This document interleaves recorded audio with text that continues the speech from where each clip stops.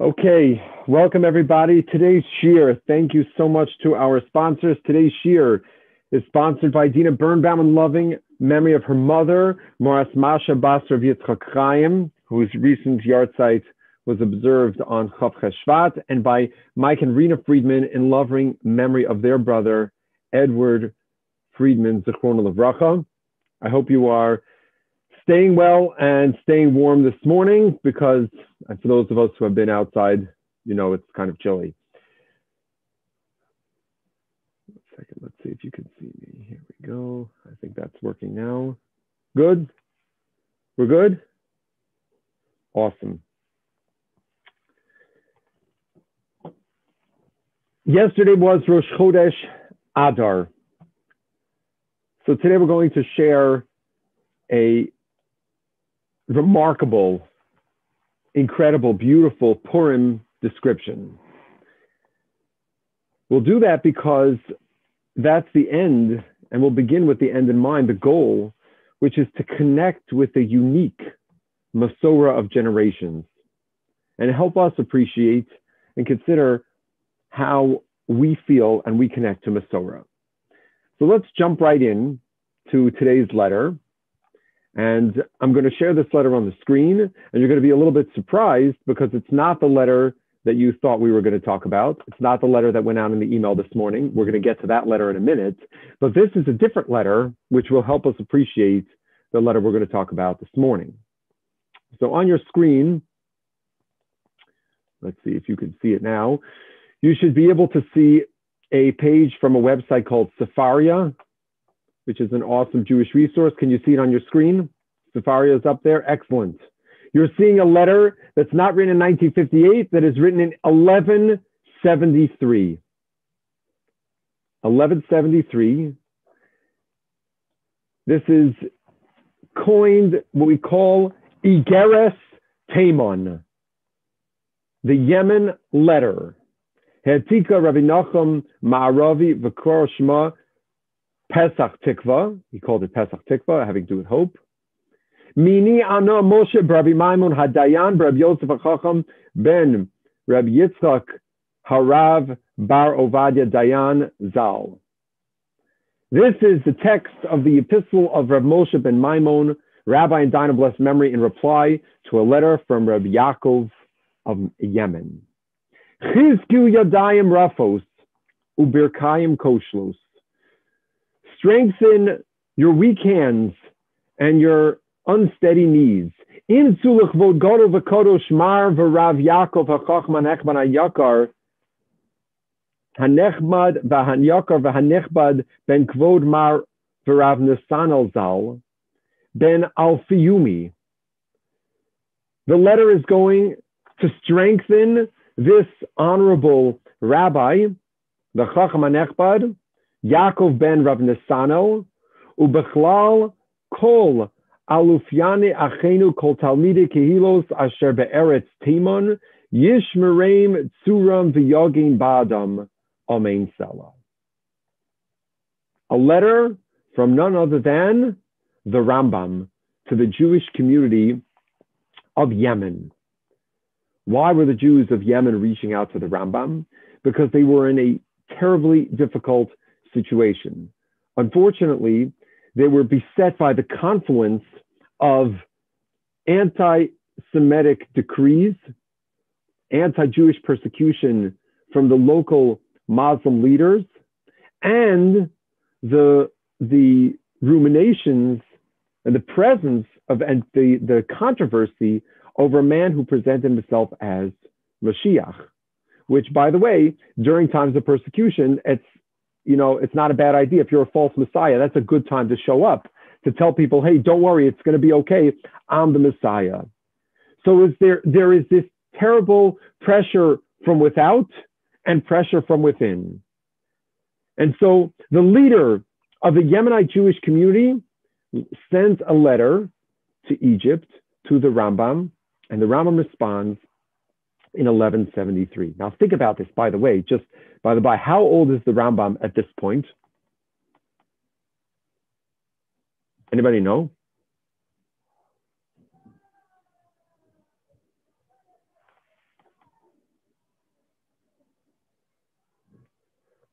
not 43, close, very close. The Rambam was born in 1135. That means he's 38 years old. This is Greenfield. I saw that face. I agree with you. Whoa, could you imagine? At 38 years old, he is recognized as the world authority in Judaism. So the entire community of Yemen reaches out to him and he responds. Remember, he's only 38, but he is the Rambam. And he's already become the Rambam by the age of 38. So the Rambam writes them a letter, and we're not going to go through this letter today, although it's certainly a wonderful and interesting limud. The Rambam writes to them a letter about prophecy, about nevuah. He writes about Mashiach, how to determine who is an authentic Messiah, who is a false Messiah. He talks about their suffering. Most of all, he gives them chizuk.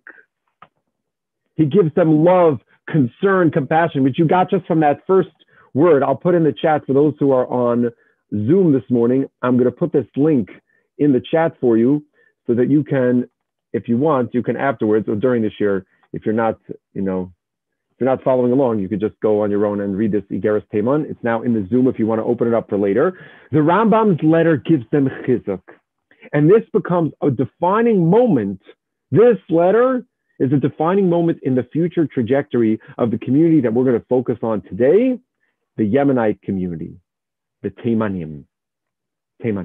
And I have to tell you, I have Hakaras Hatov to Dr. Guy Kesar. Some of you guys know, prominent Yemenite member of our community. When I was starting to prepare this year, recently I reached out to him and I said, Guy, he's a very passionate member of the Teimani community. I said, I don't know anything about Yehudei Teiman, and I'm going to talk about a particular letter from the most prominent, probably most famous member of the Teimani community, and I need some help. So he says, I have a whole bookshelf full of books.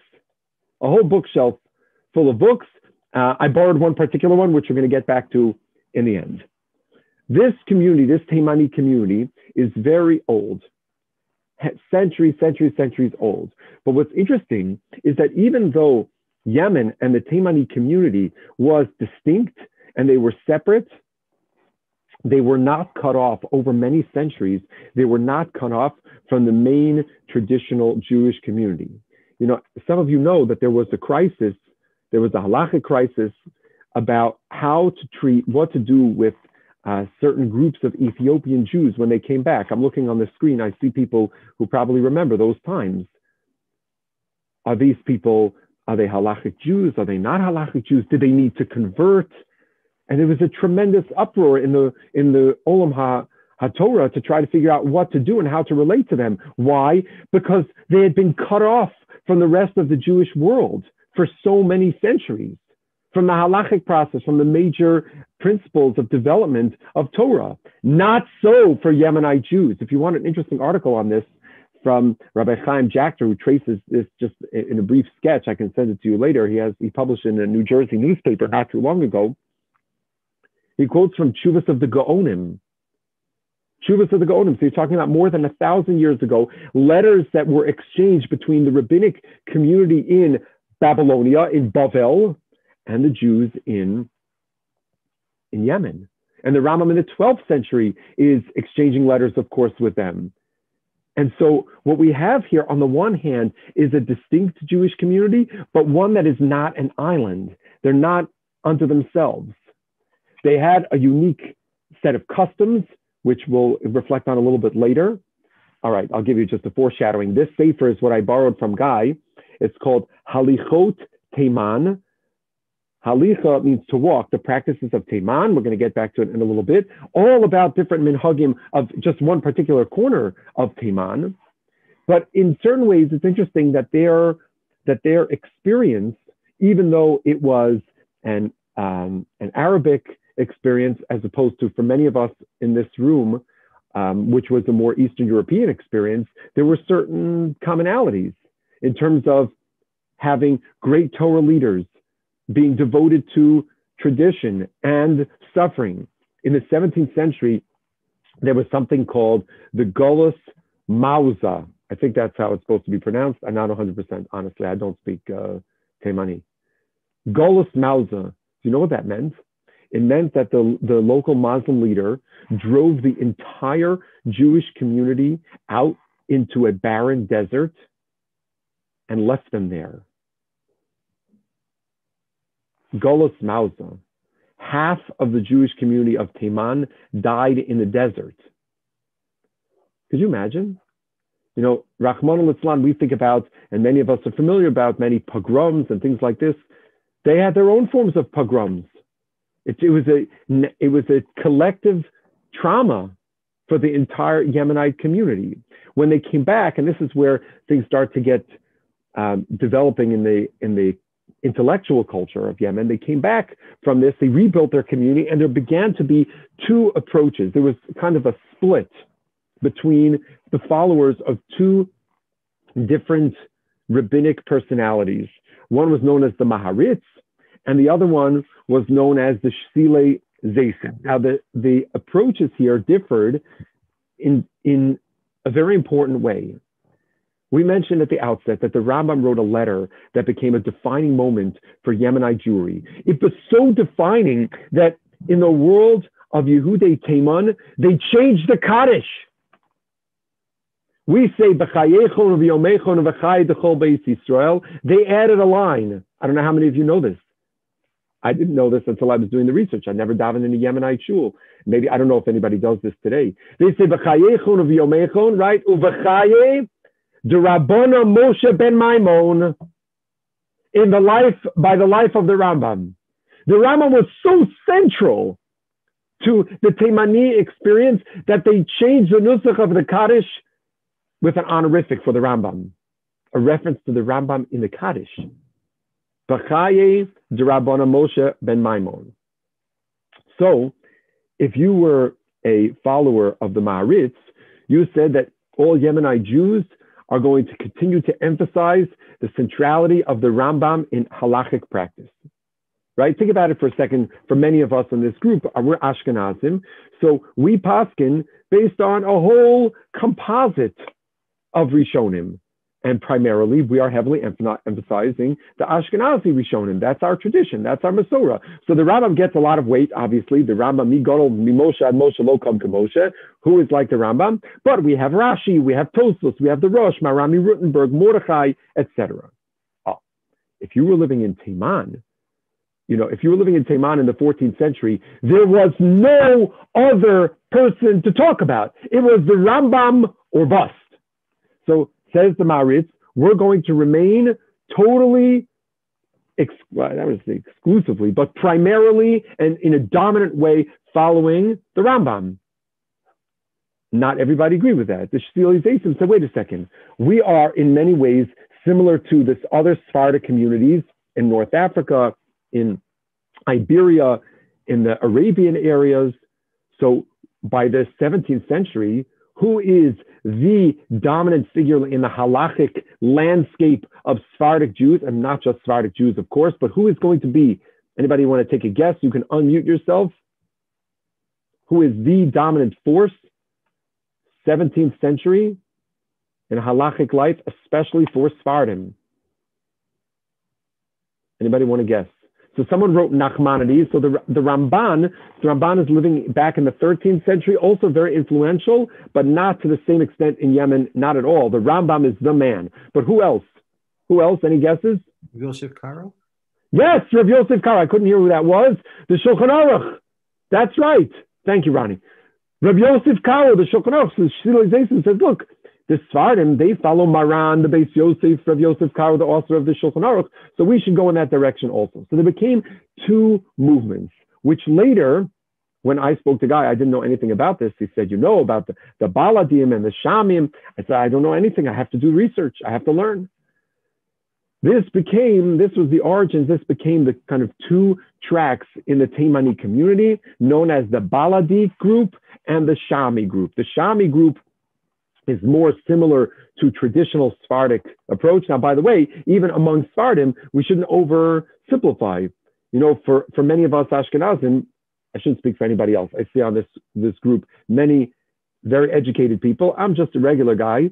So what do I know? I was raised in potato kugel and kishka in Eastern Europe. You know what I'm saying? Like, I don't know the difference between a Moroccan and a Tunisian, but I once had the opportunity to speak to one of the great gems in the Chicago community, Rav Rakach. I don't know how many of you have ever had the opportunity to interact with Rabbi Daniel Raka. Rabbi Raka was explaining to me once the subtlety and the nuances between the Iranian Jews and the Syrian Jews. And right, it's amazing. It's a whole world that many of us are not familiar with.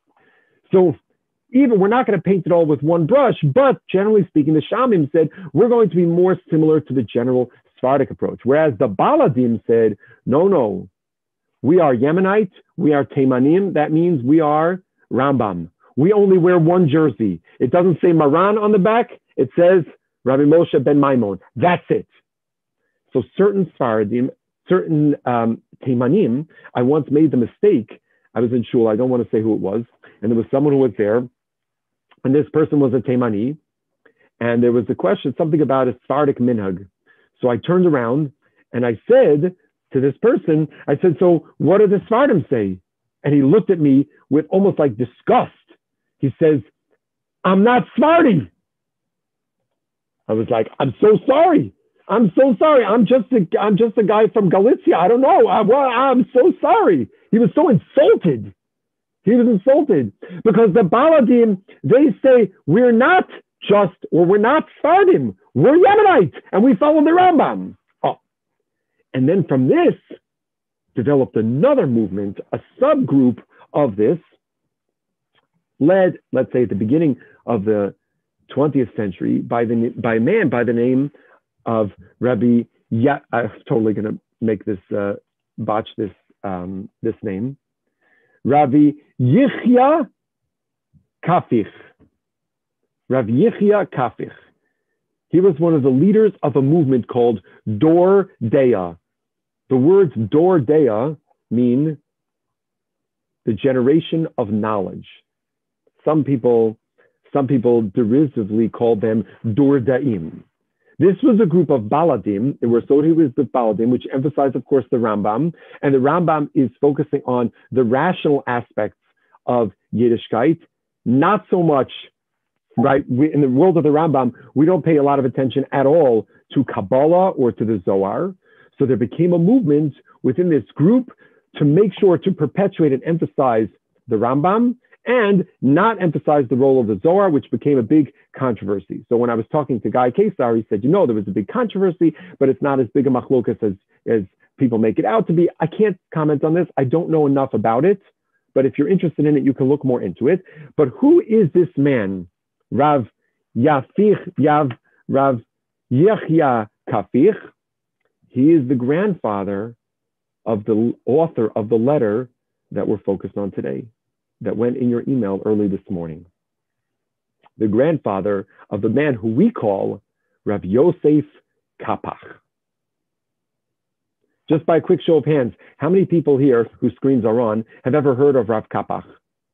Okay, we got one, maybe two, not very common. 2, 3, okay, great. So let's take a moment now to listen to Rav Kapach's own words, and then we're going to introduce him.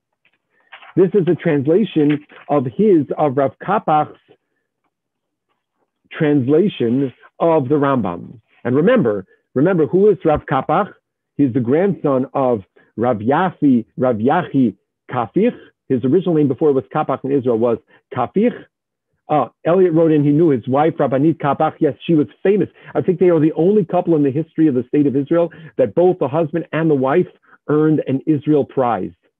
He earned it for his scholarship. She earned it for her chesed. That's a whole nother incredible world. She died, I think, in 2013. He died in 2020. We're going to get to him in a second. But listen to this. Listen to Rav Kapach's own words. This is translated by a man by the name of Michael J. Bonin. When in my youth, I studied the Mishnah Torah with my grandfather of blessed memory. Most people used printed books, each with his own edition. But my grandfather and several of the others had manuscripts which were several hundred years old, each scroll of a different age. The errors and deficiencies of the printed texts were well known. The changes that Maimonides made over time in the commentary on the Mishnah after completing the Mishnah Torah, he then inserted in the Mishnah Torah. These are all found in our manuscripts, but some are not found in the printed text. The Jews of Yemen are a conservative group. They would never have presumed to, quote, correct or, quote, amend a text that came into their hands, and certainly not the works of the Rambam. However, the Mishnah Torah was subjected to severe editing by the printers and various editors who made emendations of style, language, the structure of sentences, and the division of halachos, to the extent that there is hardly any halacha that has not been amended. In this edition of ours, we are publishing, with God's help, the words of the Rambam in full as we receive them from his blessed hand. Skipping 2 paragraphs. I was especially motivated by the attachment of my grandfather and father to the ancient manuscripts. They spared no effort or resources to obtain complete and partial manuscripts, even single pages, purchasing them at high prices, and paying agents to search through Genizas to find any page or half page from the work of the Rambam, in addition to the searches which they conducted themselves. I've explored many commentaries which have explained the works of the Rambam over generations. You ready for this? And then we're going to change to his biography. This is his own words. Before I reached my goal of 300 works, I was still short by about 25. I realized that I was no longer young, and I decided to stop at that point. I hope others will complete the work, if not in my way, then in theirs. I will not hold back photographic copies of the manuscripts in my possession that can be used for editing the books of the Rambam. Rav Kapach said he was on a march, 300 works. Why? Because he's a baladi. Because he is a fierce devotee of the Rambam and of Mesorah, of tradition, of maintaining a fealty to tradition and halachic tradition and manuscripts that need to be passed on over time, because that's what he received from his father, who received it from his father. Rav Kapach was born Yosef Kapach on the 27th of November in 1917 in Sana'a, or Sana'a, I don't even know how to pronounce it, in Yemen. His father was Rabbi David Kapach, who died after being attacked by a local Arab. Rav Kapach, little Yosef, was less than 1 year old, and at the age of 5, his mother passed away. So here's a 5-year-old boy who's totally orphaned, who's now being raised by his grandfather, this famous Rabbi Yechia Kapach, under whom he studied Torah. By the age of 13, Rav Kapach, Yosef Kapach, had written the entire copy of the Rambam's Moreh Nevuchim in Judeo-Arabic. So think about the world in which Rav Kapach is being raised. His grandfather, his father, they are all, as he described in his own words, committed to perpetuating Yemenite tradition and specifically the Rambam. When he was 14, his grandfather died. It's just unbelievable. His grandfather died at 14, and through the whole story, he ended up being married off to an arranged marriage that same year. He worked as a silversmith as a teenager. This man, Rav Kapach, who today, if you say the words Rav Kapach, is known as, you can't say the greatest, but perhaps the most influential editor and rabbinic personality in the world of Rambam studies, of critical editions of all of Rambam texts, and not just Rambam, by the way. He expanded to other Sephardic Rishonim. In 1943, he immigrated to Israel. He studies in Yeshivas Merkaz Harav, and then afterwards in Machon Harry Fisher, where he becomes a Dayan. In 1950, he becomes a Dayan in the Jerusalem District Court, and he serves together over the next couple of years as a Dayan, together with Rav Ovadia Yosef and Rav Lezer Yehuda Waldenberg, the author of the Tzitz Eliezer. If you could see on the screen, I'm going to share it with you. Tell me if you could see. You actually have here now on the screen a psak din. This is a psak din, a protocol signed by the Bezdin, Nochichim, who are Rav Yosef, Rav Kapach, and Rav Eliezer Yehuda Waldenberg. And Rav Ovadia referred to Rav Kapach with tremendous, tremendous respect. Rav Ovadia was the one who encouraged him to be on the Bezdin. And together with Rav Ovadia, there was actually a majority of Sephardim. Think about this, which at that time in Israel was a big chiddush. There was a majority of Sephardic poskim on this Bezdin. It was Rav Eliezer Yehuda Waldenberg, that Tzitz Eliezer was Ashkenazi, Rav Kapach, who was Teimani, and Rav Ovadia, who was Lechuel Yosef, who was Sephardic. In 1970, he was appointed as a Dayan on the chief rabbinical court in Israel, and he sat together with some of the most famous rabbinic personalities of the 20th century. Who sat with him? People like Rabbi Tzvi Pesach Frank, the chief rabbi of Yerushalayim, the father-in-law of Rabbi Menachem B. Sachs of Chicago fame, right? Rav Ovadia, Rabbi Yashiv, Rabbi Ram Shapiro, of Mordechai Eliyahu. He was the president of the Yemenite community in Jerusalem until he passed away at the age of 82 on the 21st of July in the year 2000. He's buried, he's laid to rest in Har Menuchos. What a life. You know, I could pull off my shelf here, probably some of you are familiar with this, the Mesorah Rav Kook edition of the Pirush HaMishnayos of the Rambam. So this is right off my shelf. You want to learn the Rambam's commentary on the Mishnayos?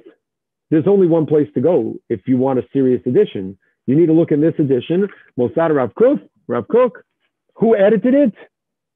Yosef ben Kvod Harav David Kapach. And dozens and dozens and dozens and dozens of more off. So now this is all just the introduction, because this just gets us ready for today's letter. Because in 1958, the Heilige David Ben Gurion, our friend Dave, he wrote the letter to the Chachmei Yisrael. Well, who's he going to write to? He's going to write to Rav Kapach. Because Rav Kapach is not just a Gon Adir, he's not just a tremendous scholar, he's not just an expert in manuscripts, he represents a whole community. Who does he represent? Yehudei Teiman. And now we're going to appreciate not just what Rav Kapach writes back in his answer, but there's a little twist in Rav Kapach's letter that if you pay attention to it, you'll realize the significance of it in the context of everything that we've just described of Rav Kapach's background and his mission in life. So now we turn our attention to the letter, which you have, and you know what? Let me pull it up on the screen. So we're at 1958 now. Rav Kapach is a Dayan. And one second, let me make sure I can get it for you here. It's actually a pretty long letter, so I'm not going to put the whole thing up, but now, maybe I'll, here. Tell me if you could see it now. Can you see the letter on the screen? Yes, okay, great. So you have it in your email. We're not going to go through the whole letter. I want to focus on a couple of key points. The first section that Rav Kapach addresses, you see, Yosef Kapach, Nachlas Achim Lud, Rechov Lud, Yerushalayim, December 12th, 1958. It's a typo, it should say 1958. He's writing back to the Rosh Memshalah, and he's so humble. He says in the first line here on the screen, Im huanakli Torah chacham, if you're going to call me a chacham, I should be meshiv la'alacha, but you already know all the Gemaras, you for sure know all the Rambams and the Shulchan Aruch, so I don't have to tell you that. He's so humble. So now, the next paragraph is where I think it's most interesting in Rav Kapach's letter on this point. He says, Aleph, I want to think about Hamunach Yehudi. When we say the word Jew, what does that mean? What is a Jew? And we spoke about this way back a little bit at the beginning of our series. And now Rav Kapach is going to get into it from his perspective. He says, Yesh Lomar, you could say, Ki munach ze eino mesamel geza mesuyam. You can't say that Jew is a race. He says it's not nachon. First of all, he says something interesting. Ki, second line, Kideis shelo lechakos as hagazanim. First of all, we shouldn't use that hagdara because we don't want to imitate or be similar to racists of all those people. And therefore, he says, because we don't believe in racism, therefore the Torah B'Toras Yisrael, ein gzaim shonim ba'olam. Third line. Rav Kapach's view is that there are no races in the Torah. Uk'dei lakor Torah zu, to get rid of this view, huchcha Torasenu laharach bepirtei pradim toldos kaboy olam k'dei liyachsam la'avechod l'eim achas. He says, why is it that the Torah takes pains to explain how all of the different nations of the world, the Kafturim and the Kasluchim and the Toldos of Cham and Shem and Yefes, everybody, what they're all about? It says to explicate clearly that there's no such thing as racism, because we all come from one father, one mother, Adam and Chava. We're all in it together. So that's number one. Lekach, maybe, Ula Yoser Loma, maybe you should say better. Can you see my cursor as it moves across the screen to follow? You see it moving there? Does it work? Can you see it or no? Yes. Okay. Make it bigger, someone says. Okay, let me try to make it bigger. Hold on. Ho, we did. It works. Okay, now it's bigger. Okay. Maybe we should say, Ula Yoser Nacholoma Ki Amunach Yehudi Einu Misavel Shevet Mesuyam. Maybe you could say that it's a tribe, but that's not exactly. You can't say that Jew means a tribe of people who are the descendants of Avram, Yitzchak, and Yaakov, because we know for sure throughout all the generations, many people joined the Jewish people over the course of generations. All the way back from the Erev Rav that came out of Egypt, and then the Givonim in the times of Yehoshua, and the times of the Malchei David, etc., etc. It's obviously not limited to the people who are just descendants of Avraham, Yitzchak, and Yaakov. What about all the Gerim? So now, parenthetically, he points out that yes, in Chazal there are different views of how to view Gerim, but nonetheless, for sure, there's no question that many people converted to the Jewish people over time. What about, maybe you're going to say, okay, it's not a race. It's definitely not a race. It's not just a tribe, Jews. We're not a tribe. Maybe maybe we're just people of a geographic region. That's not true. Look where the people are living. There are Jews in Anglia, England, Berberi, Sin, Taiman, Sfarad, Germania. And even though these are people who are living in all these different places, they all consider themselves Jews. We're all Jews. Of course we're Jews. So now, what are we? Next paragraph. Lomar, you can't say Yadus Das. You can't say it's just a religion, V'lo and not a nation. Chalila. Not true. Ein b'metzias hamusagim hamukubolim musag shel Aravi Yehudi o kmo sheish Aravi Notzri or Aravi Muslimi or Yehudi Tzarfati hator nispach l'shem. You don't say that somebody, generally you don't say this, that somebody is a Jewish English. You would say they're an English Jew. So he says, he says, rather, there is a national element, there is a la'um, it's gam la'um and gam das. When you say the concept of Jew, you mean somebody who belongs to the Jewish nation. The Jewish nation is one which is shaped by the Jewish religion. That's how he defines Jew. This le'um, this nationality, is miskabesh, not through geography, not through matrilineal, through no tribal affiliation. It's through ayidei kabbalas das mitzuyemes. It's a nation shaped by the acceptance of a religion. Garin ha'umah, the kernel of the nation, who shevet misuyam, is a specific tribe, and maybe you could say im tirtze emor yotze yerach adam misuyam. The core of the nation is a group of people who come from one person. Elashal kol mekabel olav das misuyemes. Anyone who accepts a specific religion, harehu nasiach be'erag ne'erag u'mishtalei b'toch shevet zeh. You can become woven into the fabric of this people, of this tribe, by this choice. Ad lebeli heker, that nobody will be able to know the difference. B'vchinas ki av hamon goyim nesaticha. And now he quotes one important source. Go 3 lines later, you see where my cursor is. V'kach kosav harambam.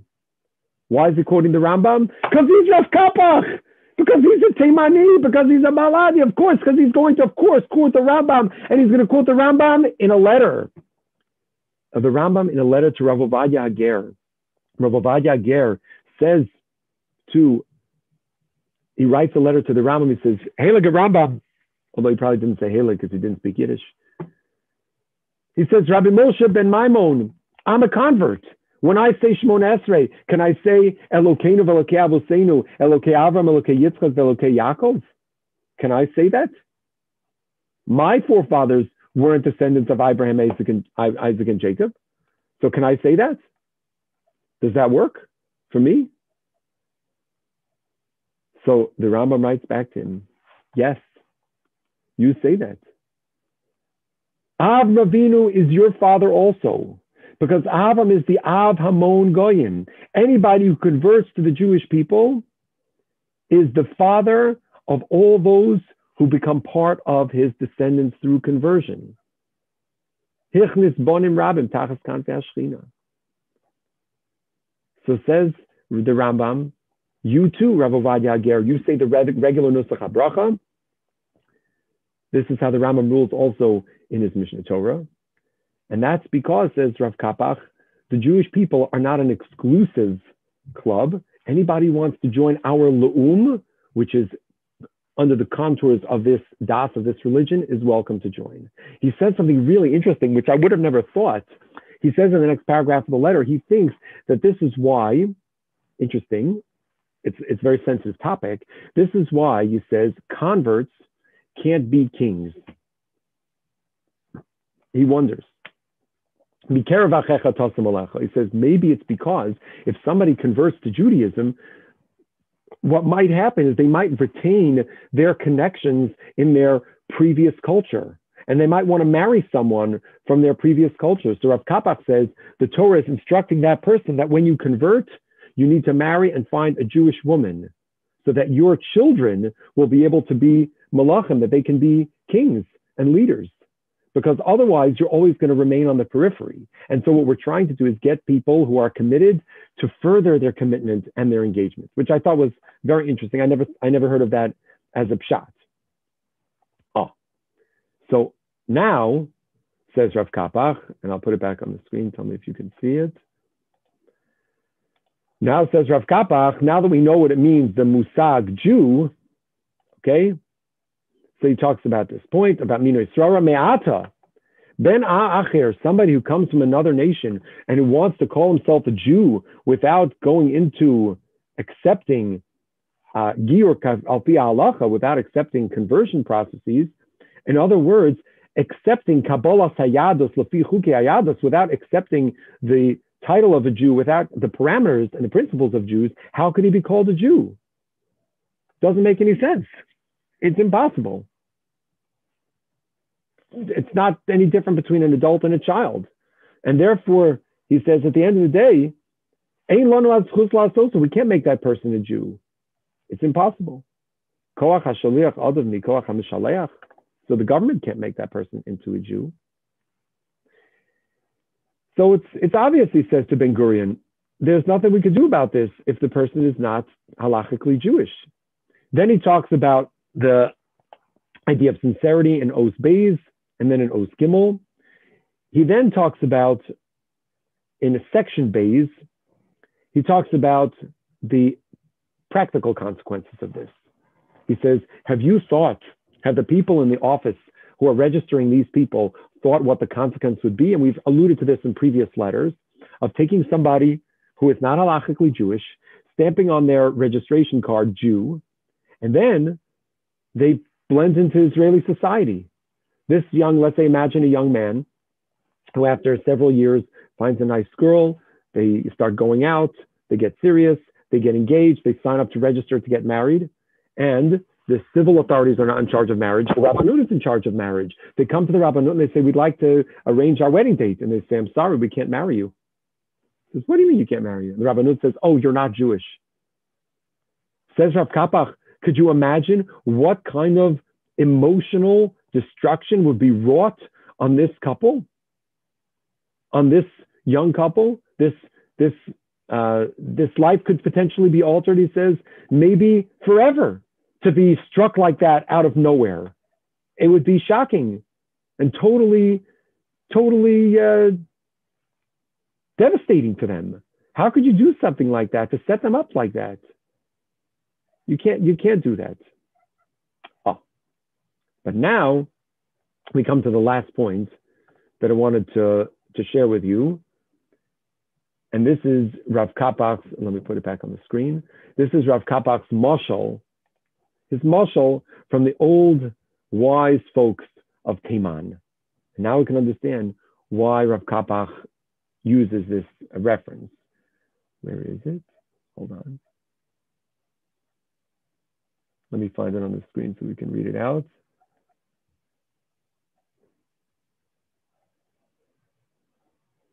Hold on. Oh, we'll get it in English. Let me scroll down. Pardon me 1 second.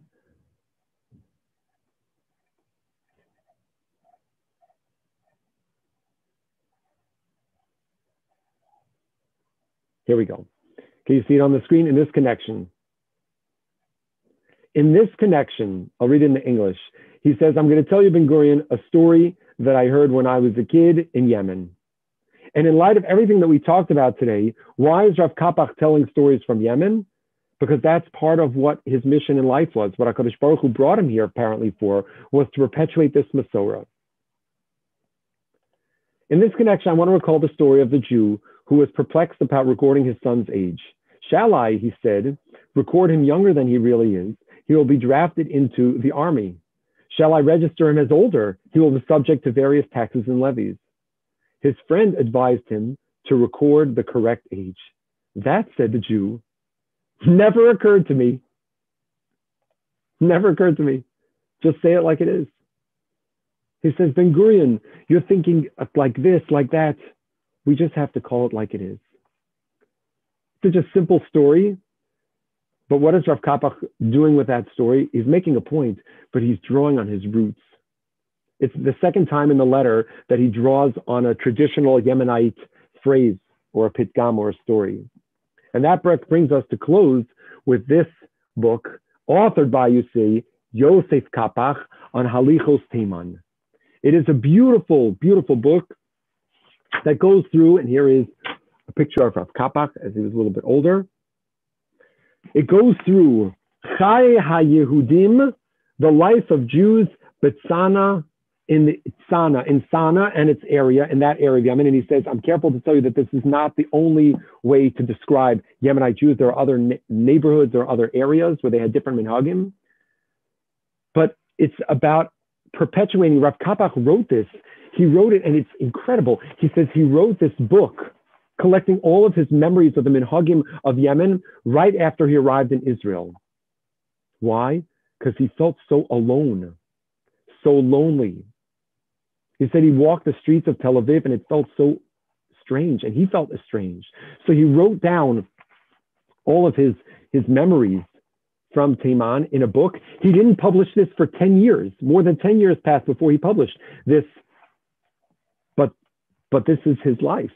His life is bridging for us a world into the world of Yemenite Jews that otherwise we would not have. So we'll close with a little description that he has here about Purim, as I mentioned at the outside. He describes first how on the afternoon of Erev Purim, the kids would make an effigy. They would make a man that looked like Haman. They would tie it up and they would drag it around and beat it up until shmatas. And then they would go home after Kriyas HaMegillah and have a feast. They have a beautiful break fast. And after that, listen to this interesting minhag. The Bnei Mishpacha, the family members who in that year had married off their daughter, after they would finish their Suda, it was the minig in Sana that they would go to their daughter's house on the night of Purim, and they would bring fruit and sweets and dried fruit and fresh fruit, and they would have a whole plate. It was called mashrei zjare, and they would have a little, like a tray made out of copper with 3 legs, and they would cover it with a beautiful covering. Imagine like a Friday night challah cover. They would put it over this tray, and it was called a tabak. And 2 of the Kala's friends, or 2 of her relatives, would carry this tray through the streets to their house, and they would bring this gift to the young couple, and they would sit and they would talk. And after that, they would wish them a happy and a healthy year. What a beautiful minhag. Go to your married daughter's house and bring her. I wonder if it started maybe like a shalach manos, but tomorrow it's too busy because we're driving around in West Rogers Park and the one-way streets, and it's so complicated, so we don't have time, so we're going to go the night before. I don't know how it started. But Rav Kapach says that was the minhag. A window into life. And then he describes how the next morning they would wake up for Shacharis and they would start to give out what they called matnas Purim. They would give Mos Purim, of course, to the poor, and then they would give gelt, what we would call in Yiddish, gelt. In the Ashkenazi world, they called it Mos Purim, to the children who came to shul. And then I'll close with this last line. He says about the Sudas Purim in Teiman and Sana. He says, Shonei Sudas Purim, we call Sudas HaChagim V'Amoadim. The Suda of Purim is different than every other feast. He says it was like a Suda Shlomo. It was the Suda of Shlomo Melech that they saw in the Teimani home. And he says it was a singular day. On that day, they had multiple kinds of beef. Sometimes they also had fish. They had wine. They had arak. And they would specify the different kinds of food for the different families. So something that, let's say, I would get from, I see someone on the screen, maybe Mrs. Greenfield, I would get from Mrs. Greenfield brisket. So then I see the Birnbaums are here. I would send them, caviar. You wouldn't send the same thing that you got from one person to somebody else. Oh, you said it's good, right? So you say, this is the minhag. The minhag is that I guess maybe it was so that nobody would think that it was being recycled, shalach manos. You know what I'm talking about, the recycling shalach manos situation. And mitzvah gedola hi la'adam l'sheyagish al shulchano b'yom zeh dafka mine yayin v'tavshirim shekivu miyedidav k'mishloach manos. And you know what the practice was? He says that when you would get shalach manos for somebody, you wouldn't toss it out, you wouldn't recycle it for somebody else. The minhag was you would put it on your table, and you would make sure to eat from a little bit from that shalach manos. And you would pile up all the shalach manos on your table, and you would eat a little bit from everybody. When we celebrate Purim, this year, obviously, it's going to be different. It's going to be Yom Shishi, and it's going to be challenging. And the truth is, I can share Beinenu that I'm not going to have the opportunity to greet all of you this year as usual, because Mir Hashem, our family, is going to be celebrating, please God, Purim this year with a small group of our family, celebrating a bar mitzvah for my nephew's bar mitzvah, Mir Hashem. So we're not going to be home even, but even though Purim is going to be different this year, let's use Purim as an opportunity to connect to our Mesorah.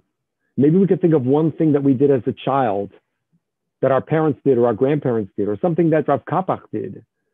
But Rav Kapach, his whole world, the world of Teiman, was the world of the Mesorah. And so thinking about what is our Mesorah, what do we connect with? Where do we come from? For those of us who come from Teiman, what a rich and beautiful tapestry. And for those of us who come from other places, this letter, the letter of Rav Kapach, takes us back to the letter of the Rambam. It takes us back to the Yemenite Jews and the incredible, beautiful, if you want to, even just from a pictorial standpoint, if you want to get a sense of what it looked like, how distinct their dress was. I'm showing you on the screen here, they have pictures of Yemenite dress, Yemenite children.